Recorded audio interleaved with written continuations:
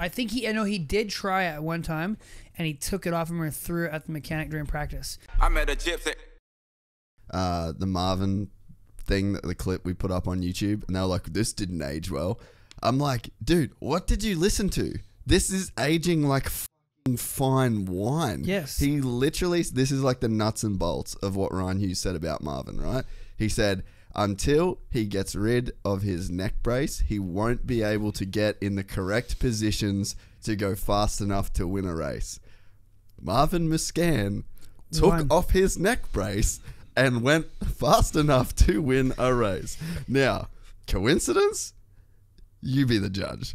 But holy I've never, ever got so many messages I know. as when a fucking dude crosses the finish line as Marvin Musquin. You know what's insane is if a parent asked me about if their son or daughter should wear a neck brace, I'd say it's their decision. I'd never go on record because that's a big thing, right? Yeah. Like I just it is pretty charged, eh? It's like a loaded gun. Yes. Right, for the person giving the feedback, right? Which, sorry to cut you off, we'll pick up right where you left off, but that makes what Ryan said even more special because, like, somebody's got to say it. In terms of just to bring, so somebody's got to say it, not in the respect of like because he's right, but because it should be a choice that you have like education on.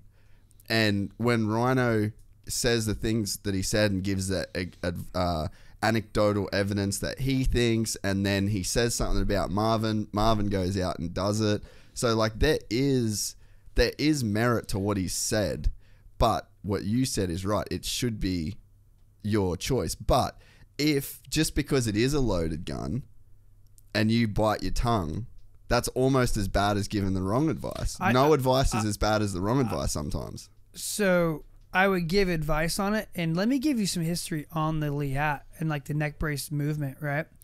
So in 2007, my younger brother passed away. I had a broken humerus from McGrath's little invitational he did where we all a bunch of us got with the ramps and stuff. Yeah. I crashed off like the smallest double there and just got weeded. And so I was coming back from that super jacked. My brother just passed away. And was that from riding? No, from cancer. Oh, okay. Testicular cancer. So Cole passed away then in December and before Anaheim won. And like the week before Anaheim won, Zach Osborne and I were at the KTM test track. This was Zach's rookie year. And this South African guy had this like neck brace thing. Yeah. And I wasn't riding very good. Like I was sucking, to be honest. And I was kind of scared. Yeah. My arm was jacked. Like I was in a bad place. And Zach tried the neck brace before me. And you know how Zach's so small, yeah, like hunched, and I'm yeah. like not much better. But like I put this thing on. The guy was so rad to me, kind of like lifted me up. I'm like, oh, I'll wear it. Yeah. So I wear it. I go to Anaheim 1. Doc Bodner, we had a few bad. We had James Marshall, Tedesco not long before that, all get paralyzed. There was a bunch of spinal cord. Did Tedesco get paralyzed? I'm sorry, gosh, Fonseca. I apologize. Yeah. Yes, Yeah. Ernesto Fonseca. Was Fonseca wearing a neck brace? No one was wearing neck braces at that time. Okay, right. And the irony of Fonseca is Donovan Mitchell. Most people don't know of him. Was an up-and-coming star, signed with KTM in 1999 to ride 125 Supercross West. Was that day in the dirt, one of the first ones. Crash. Fonseca landed on him. Just because of the flag irony. Yeah. Donovan's still alive to this day, and he's quadriplegic. Yeah, right. One of the longest living quads, and he's super successful at eBay. Then you go to San Diego Supercross. James Marshall into one of this staircase to flat into a turn. Yeah.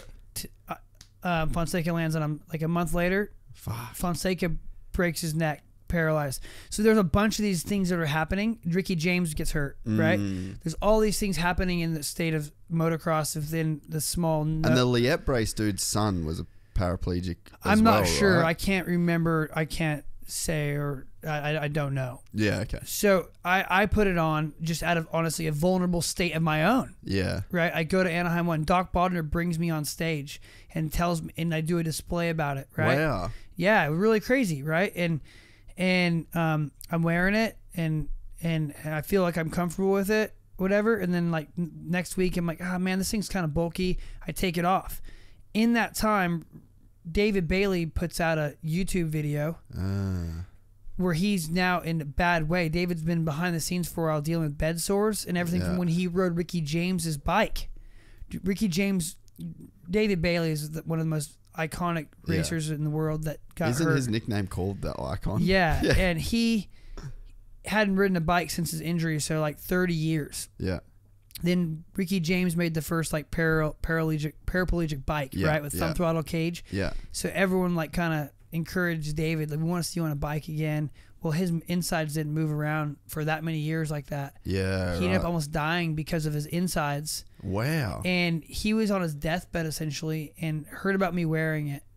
He went on Facebook or whatever he did and made a post saying that, like, why is Sleeter the only one doing it? You guys all suck. Get on the floor with him and dance with him. Put on a neck brace, right? This will save the industry because he's in a vulnerable state. I was in a vulnerable state. Yeah. And then I wear it. Then Kevin Wyndham's like, dude, he's tail end of his career. He's like, I'll put it on. And then JG sees him put it on. Then they go out and podium and win the next race in San Diego. So then what happens? Leatt just blows up, and it's like, well, it's not hindering anyone.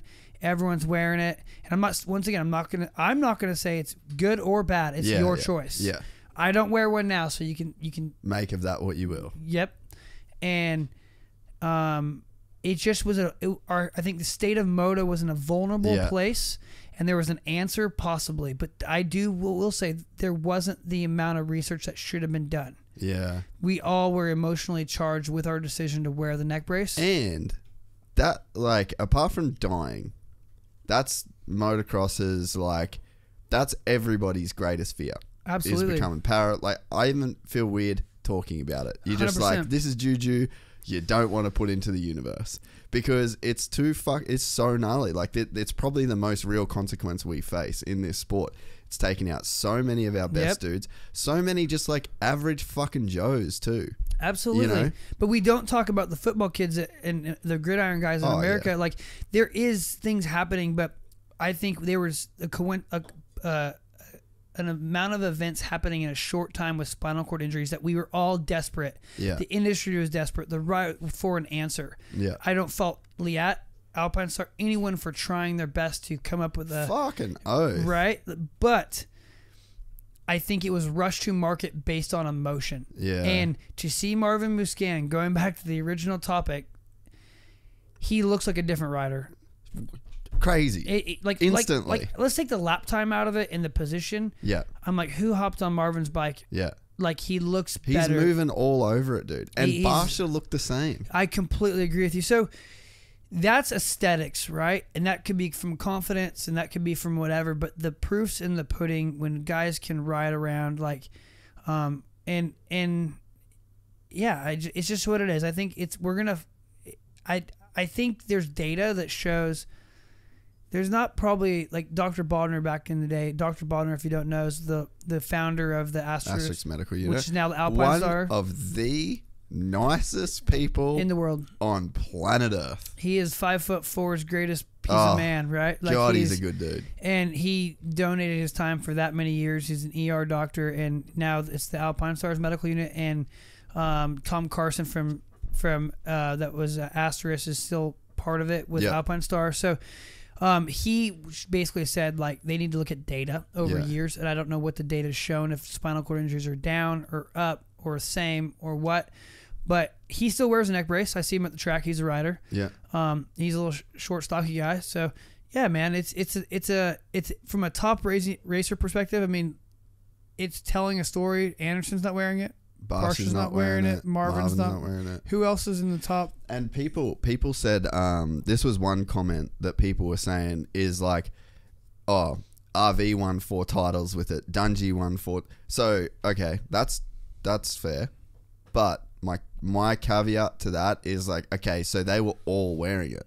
So, like, if there is any kind of movement inhibition that neck brace causes, Dungey and Villapoto and, you know what I mean, all those guys, like, they were all in that era where pretty much everyone wore it. So if there was any disadvantages, then it's negligible if they're all wearing it. Yeah. Stewie never wore it. Yeah. Did he wear it at one? No, I don't think he ever wore it. I think I know he did try it at one time, and he took it off and threw it at the mechanic during practice. Going back to like it's now doing the opposite of what it did in late 2008, 2007, where if you weren't wearing it, like David Bailey called us out, and I love David Bailey. I'm not saying it's a bad thing. I think it was a great thing. He did what Ryno did. But 2 weeks ago in reverse, right? Yeah. And it brought attention to safety, and things have evolved. Like Stewart had it on, and then just unclipped it, flicked it off to Oscar. I think. Yeah, it was like peace. This ain't working for me. Yeah. Reedy wore it for a long time, right? Yeah. Like everyone started getting rid of it as bikes are getting faster. Technique evolves. I mean, guys aren't even putting their leg out in ruts anymore because they don't have time to. Yeah. If you enjoyed this content, please like and subscribe. And to listen to the full 3-hour podcast, search Gypsy Tales in your favorite podcast platform or click the link in the description below. Gypsy Gang.